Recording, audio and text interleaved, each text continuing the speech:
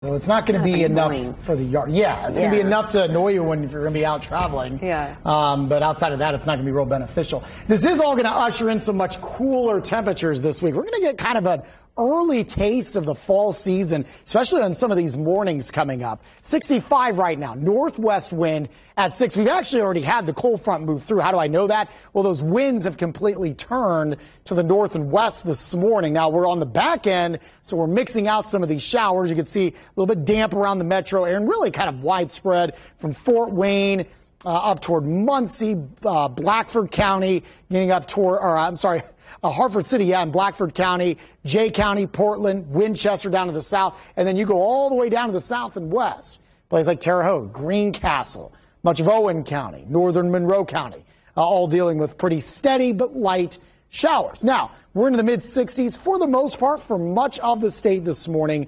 You're probably not going to see those numbers move much, and just have some of the rain gear handy for the kiddos here through that 8 o'clock hour. Mid-60s, I think, is where we hold. Humidity is going to stay super, super low once we mix this front out. I mean, we're talking very pleasant air, not only through the end of the week, but well into the weekend as well. So we have a really nice pattern kind of shaking out here over the next several days.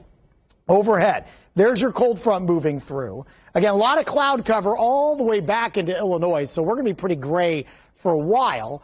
But know what's happening. I mean, look at these numbers now, mid-50s, lower 50s even in some areas in the northern Great Lakes. So this is that cooler and drier air that's going to be working in.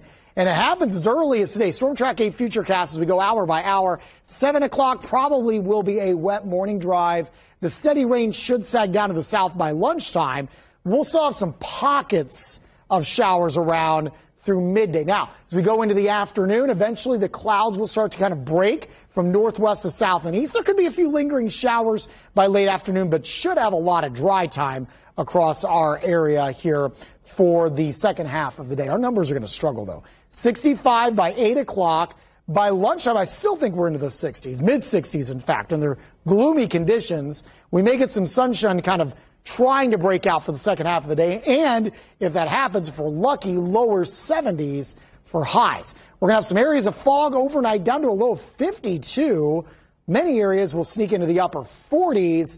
And then kind of a similar setup for tomorrow, upper 60s and lower 70s as we ride through your Wednesday, which is running a little bit below average for this time of year. And we will stay below average. Very comfortable air next several days. We take you into the weekend. Our numbers are likely going to be kind of into that mid-70 range. So we're running about 5 to maybe 10 degrees below average for this time of year. 74 for your high Thursday, 75 on Friday. Weekend not bad. We'll be up to around 77 with a partly cloudy sky.